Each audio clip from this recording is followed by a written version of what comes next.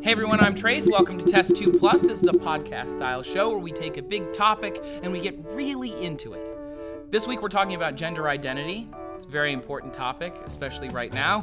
What is gender is a big question. Why does it matter? And do we even need it anymore? These are questions we're going to get into. We should explain some terms, though. I think those are all really important. Sex and gender are both inborn and both fluid. Both public and yet at the same time kind of intensely personal. So let's start with some basic concepts for what sex and gender are. Sex is a biological concept. Gender is a human and social cultural concept.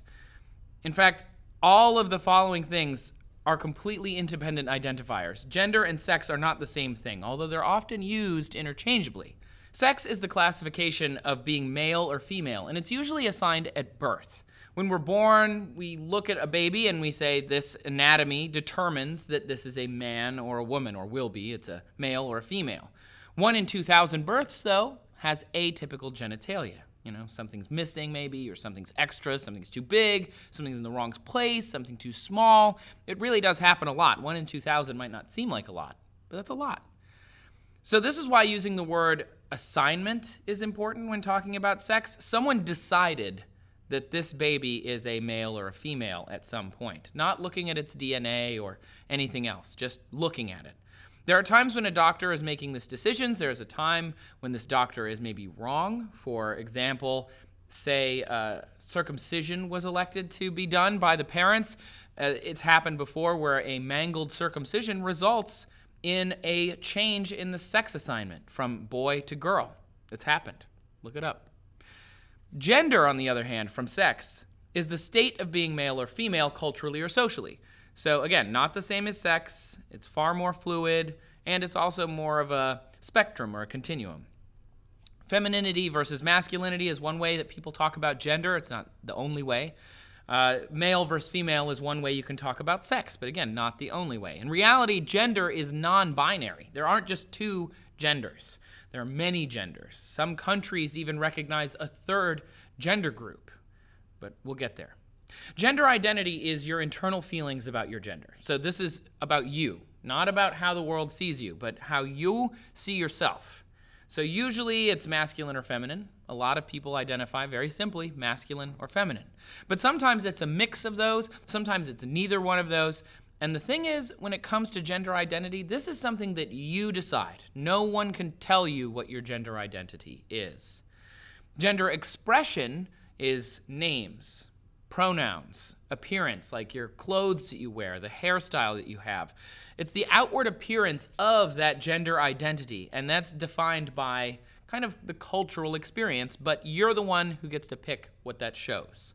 A third term you're going to hear a lot is sexual orientation, and sex and gender are independent of that. Sexual orientation is physical, romantic, and/or emotional attraction to another person.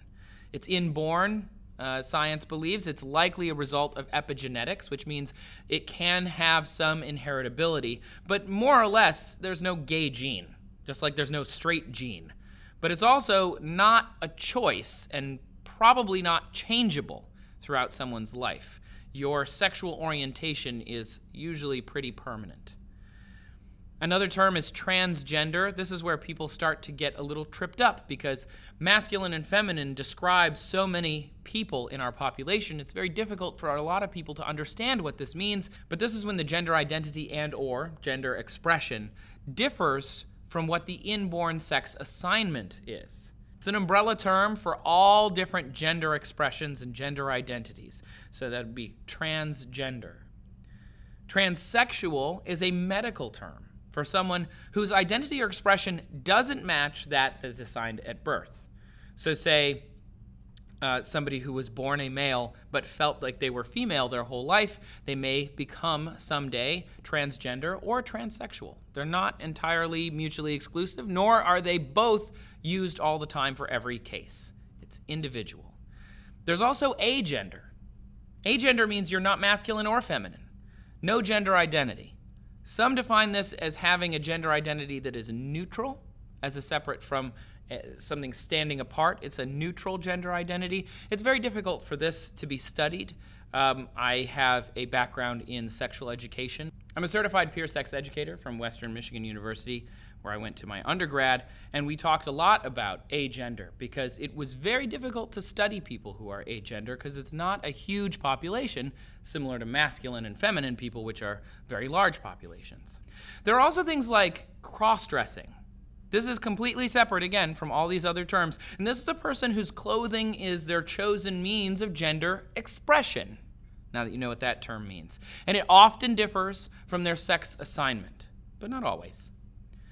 Terms to avoid in this area that a lot of people still use are transvestite. That's someone who dresses for sexual pleasure. Cross-dressing does not necessarily mean that they're getting sexual pleasure out of it. It might just mean that it conforms better to their internally held gender identity. Someone who is in transition is someone who is converting from living and working as one gender into a different gender. It's often done through their outward appearance. Sometimes it's done through surgery. Sometimes it goes as far as hormones and other measures that need to be taken in order to make the person's gender identity on the inside match their gender expression on the outside. That's when you would say that person is in transition. Everyone transitions differently, and there are different levels of transition. Not everybody goes 100% masculine to 100% feminine, and in fact, most science says that there's no such thing as people who are 100% of either of those things. Everyone is on this spectrum or on this continuum. Some people will transition part way and find their spot that they are most comfortable, and that's where they will stop. Some people, you will read about if you go and looking into this stuff, you'll find some people transition a little bit, find their spot, but transition a little farther and then come back, as in they'll maybe stop taking a hormone, or they won't go through with the surgery they had planned because they found the place where they were comfortable even though they planned to go farther. This is all complicated, and you might be thinking to yourself, so if I am a masculine person who was assigned male when they were born, what am I? There's a term for you too. It's cisgender. Cisgender people are people who identify with the gender that they were assigned at birth. It's not better to be cisgender, but it's nice to know who you are, and it's part of your identity, whether you know it or not, or whether you knew it before I told you it was a term or not. It's an important part of who you are. And that's why this is complicated, because this involves human lives. And most people are going to commend others for trying. So learning some of these terms are going to make you talk to others better. And even if you use the wrong term, say you're talking about someone's cross-dressing and you use the word transvestite. Don't, but if you do, people will commend you for trying often, as long as you're not doing it in a negative way. Because this is about people's individuality. It's about affirmation. You're seeing people as they want to be seen, and that's important.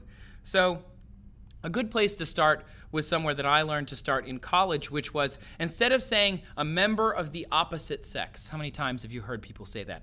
The opposite sex implies that there is one sex and then there's the opposite, like there's the opposite side of a quarter. In reality, it's the other sex.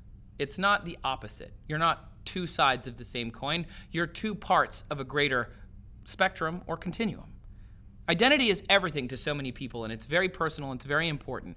And being misunderstood or having your deeply held beliefs cast aside, it's hurtful. It makes everyone feel terrible, no matter what they identify with on the inside. So obviously, I don't know everything about this. I have done some training, but I haven't done it in a long time.